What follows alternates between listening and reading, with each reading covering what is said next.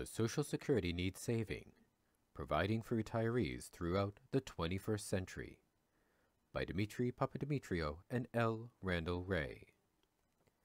Policy Recommendations. Our analysis leads us to conclude that the OASDI portion of Social Security does not face a financial crisis.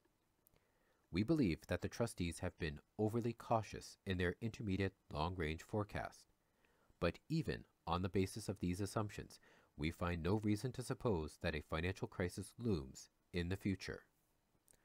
There is also no crisis regarding the burden on future workers of providing the real goods and services that will be required by the elderly.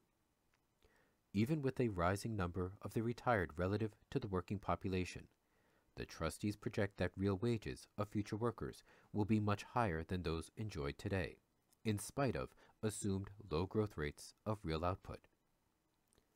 Further, we see no compelling argument that changes in OASDI policy made today could ameliorate any problems that might be encountered long into the future. It is probable that tax rates will have to be increased in the future, perhaps even before 2020.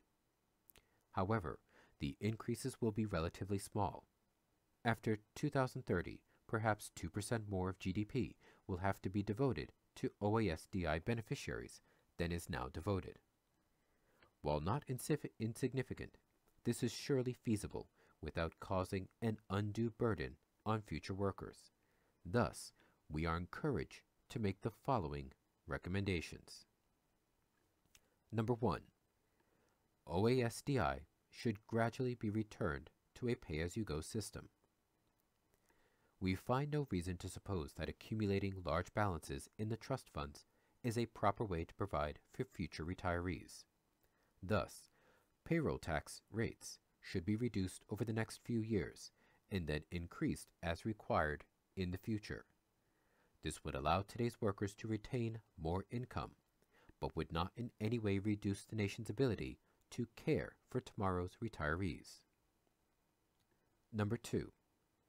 Discussion should begin about the proper tax base to use to generate revenue for OASDI. Given demographic changes, which will reduce the working population relative to OASDI beneficiaries, a broader base is preferred. This is particularly important given that covered payroll is expected to fall significantly relative to GDP. Discussion should include the possible elimination of the contribution base, or at least of adjustments to this base, to ensure that a constant percent of payroll falls below the base. Inclusion of fringe benefits in the taxable base might also be pursued. Number 3. The trust funds should be capped at no more than 100% of expenditures, an amount generally thought to be sufficient to see the programs through back-to-back recessions.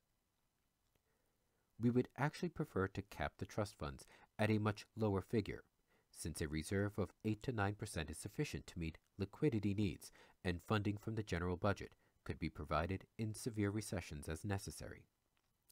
Because the trust funds are already well over 200% of expenditures, this means that deficits can be run over the next several years until the funds fall to 100% of annual spending. Number 4.